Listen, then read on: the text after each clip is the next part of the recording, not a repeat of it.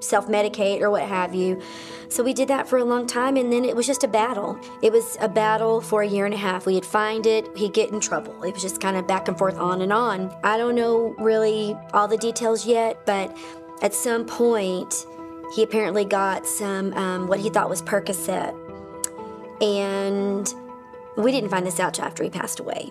And so I don't know if he did that because we were testing him for THC or what really happened, but one morning I was leaving to go on a business trip, and I walked up the stairs to say goodbye, and he didn't answer, and so I got closer and I leaned down to kind of like, shake him and wake him up, and he was gone. And he had been gone for a long time. It was really cold. Oh my God.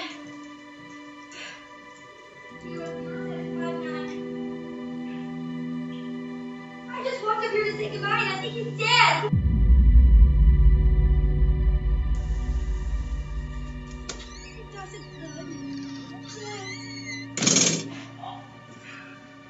My husband was already at work, so,